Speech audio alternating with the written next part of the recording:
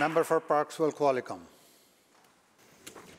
Thank you, Honourable Speaker. I want to take a moment to talk about the United Nations Declaration on the Rights of Indigenous Peoples, how it connects to forestry in our province, and some of the incredible work being done mid-island.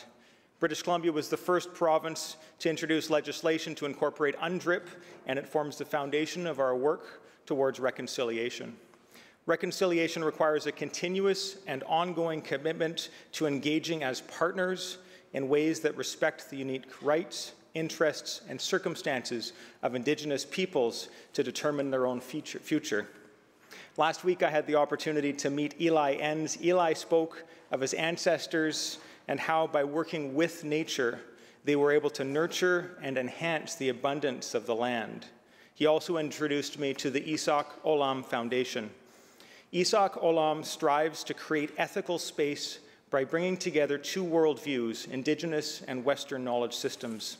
They are building capacity for First Nations to design programs that contribute to the preservation of biological and cultural diversity, develop sustainable and resilient communities, foster space for reconciliation, and reconnect people to the environment.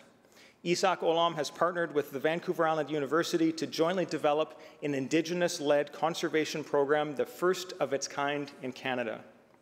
When we discuss the future of old-growth forests here in our province, it is vital that we support First Nations communities and allow them to lead these discussions. Incorporating traditional knowledge into our resource-based decision-making and forming innovative agreements allows the integration of ecological and cultural systems where economic opportunities and the intrinsic value of our environment are balanced.